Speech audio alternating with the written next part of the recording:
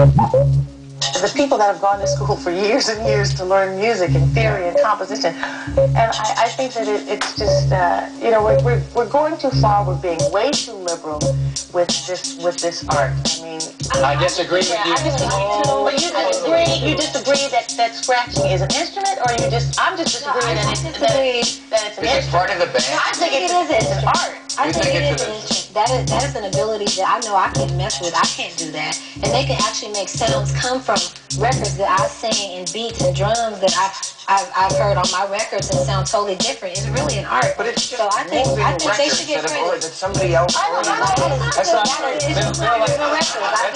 That is hard, because back to what Nick was saying, a lot of people went to school to learn how to play instruments. This is something that, you know, was taught to, you know, people in their homes, in their basements, and they taught it to themselves how to make a living off of scratching.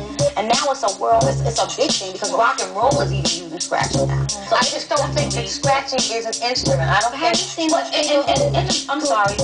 In music, in certain, it makes you feel the essence of what hip hop is, or what, you know, Kid Rock is doing right now.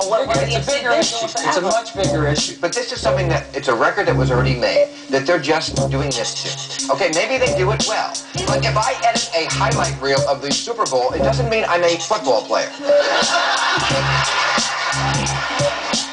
Some people get it, some people just don't. Some closed minds, they're never gonna open. And after 25 years of trying to understand what it is we do, those people will never be able to speak